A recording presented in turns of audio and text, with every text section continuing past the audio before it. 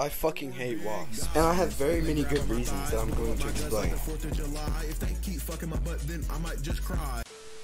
So I was dating this one girl, and she decided to tell me this story. So basically, it was one bright and sunny day, and she was outside playing with her brother. But then tragically, a random wasp decided to ambush them. Her brother then proceeded to run inside and lock the glass door on her. He then watched in the comfort of his own home as his sister almost died from this wasp attack. And you might think, oh, that's not so bad.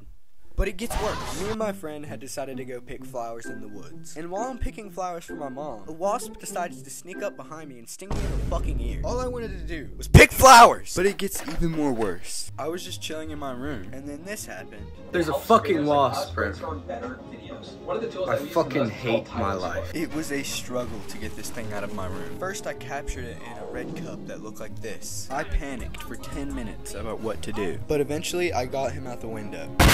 My mom was not so lucky though. She decided to save a bee that was drowning in the pool. But about 5 minutes after she saved the bee's life, a wasp stung her in the ear. But to end this video on a good note, here's this.